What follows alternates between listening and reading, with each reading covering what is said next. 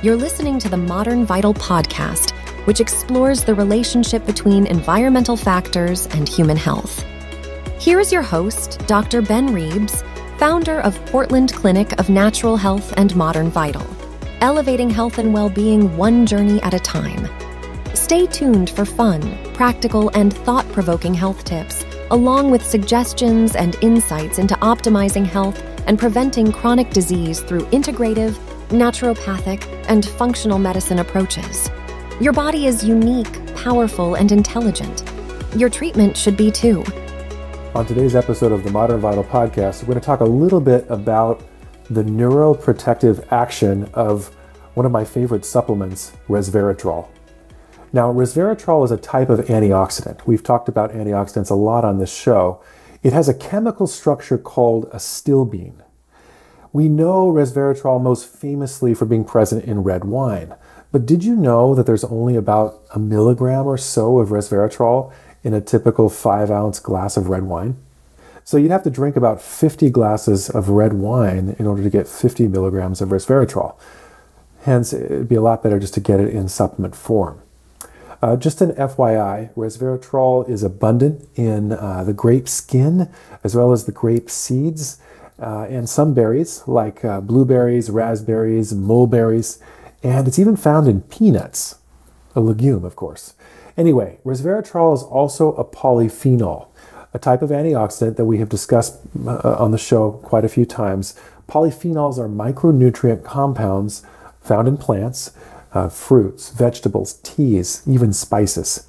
There are over 8,000 different types of polyphenols. We think of like flavonoids, such as quercetin, found in onions, berries, broccoli, even citrus, catechins, which we think of in green tea, the most famous being EGCG or epigallocatechin-3 gallate.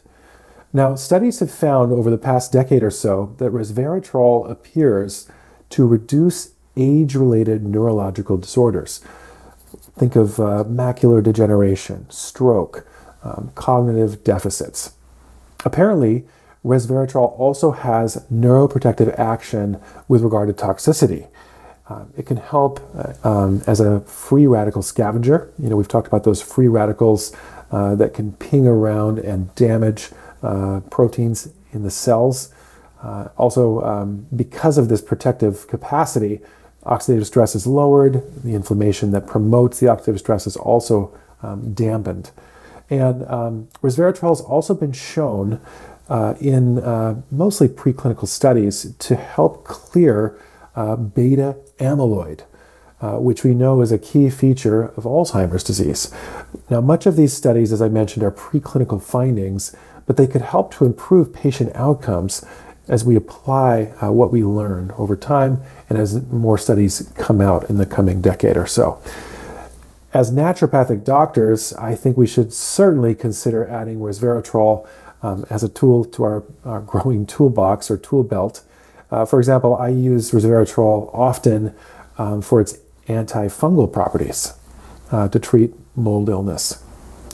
Now, resveratrol has also been shown to have cardioprotective capacity. It's anti-carcinogenic, and it's even been shown to be antiviral. And as I just mentioned, it has some antifungal properties as well. Now, let's talk a little bit about Alzheimer's disease, or AD. Now, more than 6 million Americans at the moment have AD, or Alzheimer's, in the US. It's the most common cause of dementia and cognitive impairment, and there's currently no treatment. Basically, amyloid beta will build up in the brain, in particularly susceptible areas such as the hippocampus, and our Tau proteins will get phosphorylated, contributing to what are called these neurofibrillary tangles, and then we get inflammation and oxidative stress, which ensues. Now, we know that Tau protein phosphorylation is a major contributor. I just mentioned these tangles that we see, and you've probably seen them on imaging. We know that amyloid beta peptides, or proteins, also accumulate, as mentioned, in important neurocognitive areas. And resveratrol has been shown to have the ability to minimize the aggregation or accumulation of these amyloid beta peptides, which are highly toxic to the hippocampus, where learning and memory are important activities that are attributed to the hippocampus. Resveratrol has also been shown to stimulate the building of new neurons. We call this neurogenesis, and as mentioned, to inhibit the degeneration of the hippocampus. And the hippocampus is a pretty complex brain structure that's fairly deeply embedded in our temporal lobe. And as mentioned, it plays a huge role in learning and memory, which is why we see learning and memory begin to go south in Alzheimer's disease. Resveratrol's antioxidant effect has also been shown to promote neuronal development, which we just mentioned, like we mentioned the neurogenesis, by activating what is called silent information regulator 1, or known as SIRT1. And SIRT1 plays a protective role in the brain, protecting our brain from oxidative stress and its detrimental effects. Resveratrol has also been shown to modulate a bunch of what are called effectors. These are inside of the cell. These are signaling proteins, or rather messenger molecules that can increase or decrease certain activities, such as enzyme activity, even gene expression, and most of all, cell signaling, as mentioned. Now, there are 4 effectors in particular, which studies have shown get modulated by resveratrol. And these 4 respectively are oxidative stress, or at least the areas that get affected are oxidative stress, neuronal energy homeostasis, programmed cell death, also known as apoptosis, and longevity.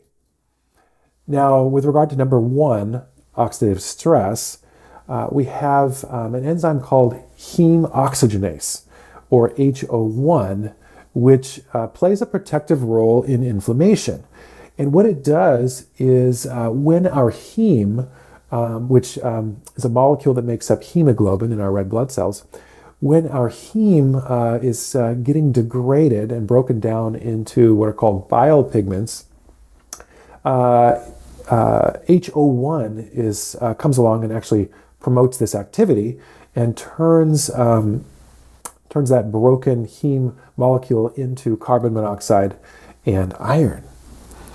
Now, another example, and this is the second one we mentioned regarding cellular energy in our neurons, is an enzyme called AMP kinase, which helps to activate glucose and fatty acid uptake in our cells when our cellular energy is low. And this is particularly crucial in our brain. Our brain uses up at least 1/5 or 20% of our energy every 24 hours.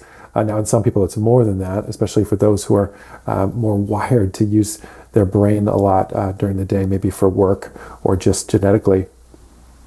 And so this is very significant to our nervous system, to keep this AMP kinase intact and to keep it active so that we can get energy when we're low. And resveratrol plays a role in modulating this effector. Now, a third one, a third effector, is the area of programmed cell death, or apoptosis. Resveratrol has been shown to modulate a factor called AIF. This is known as apoptosis inducing factor. And basically, it's a protein that helps to trigger our genetic material, particularly our chromatin, to condense and also for our DNA to get fragmented in order to induce programmed cell death, which of course is an important process in our bodies because then that cell dies and it can get cleaned up and removed and we can build new cells. And then finally, there's a fourth effector, and this is in the area of longevity, as mentioned. Resveratrol has been found to modulate what are called sirtuins which are signaling proteins heavily involved in metabolic regulation. They play a particularly vital role in preserving our genomic integrity. And they've been found to be a pretty promising target in the anti-aging community for reversing aging. Now, as you can probably see, resveratrol packs a lot of punch, no pun intended. We've just covered the surface of resveratrol. I think it's incredibly important that we consider adding it as a tool to our toolbox as naturopathic and or functional medicine practitioners, particularly in the treatment of complex chronic illness, such as CIRS or chronic inflammatory response syndrome, where we often see mold illness and tick-borne illness overlaid or active at the same time in the same patient. And of course, that's my specialty, so I use resveratrol often, and I see its benefit. That concludes today's episode of the Modern Vital Podcast. We'd really love to hear from you. We value your feedback. If you have any questions or suggestions, please reach out to me at ben@modernvital.com. Also, feel free to leave us a review if you enjoyed this episode, and we look forward to having you join us next week for another exciting episode of the Modern Vital Podcast.